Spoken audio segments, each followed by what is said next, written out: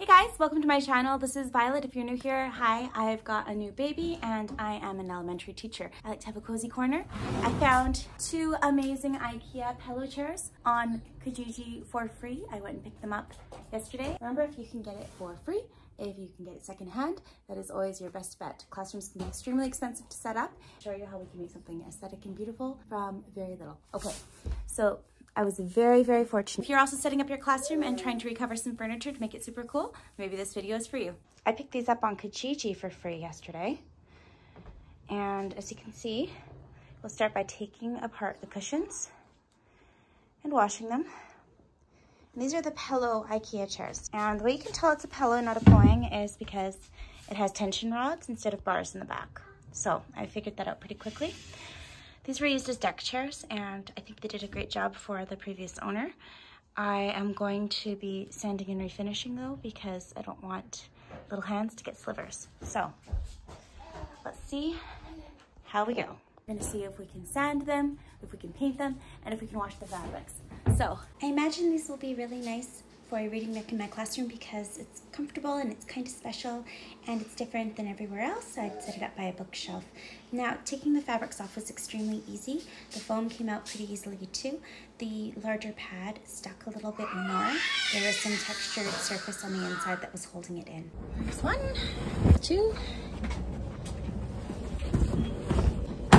Some of this.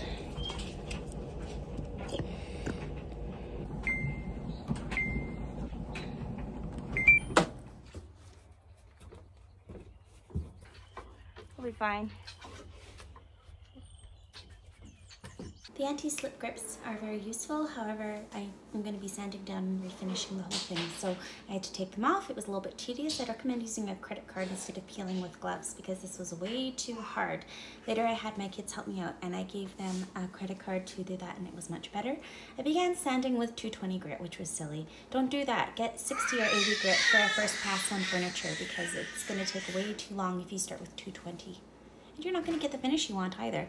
So really with a project like this, my husband taught me you need to go like 80, 120, 220 before you apply the paint. So it's not trivial. You can't do it, I thought maybe like 10 minutes per chair, quickly sand it down, but no, you want to get the finish correct so the paint will adhere.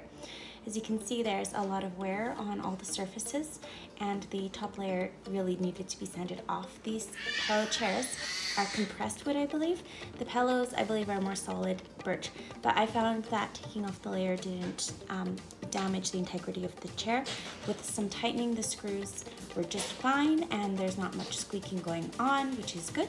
But yeah, I definitely had to stop and go purchase some more sandpaper because this 220 is not getting the job done.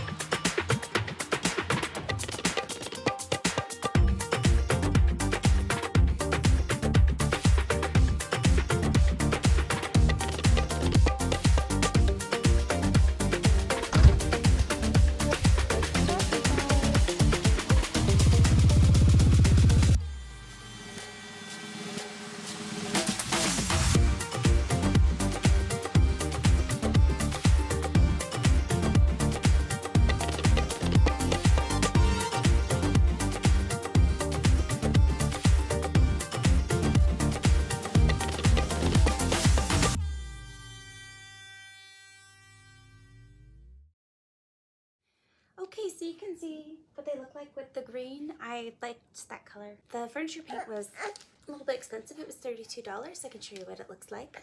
Cabinet and Furniture Premier Paint. You can see I'm saving brushes for another project.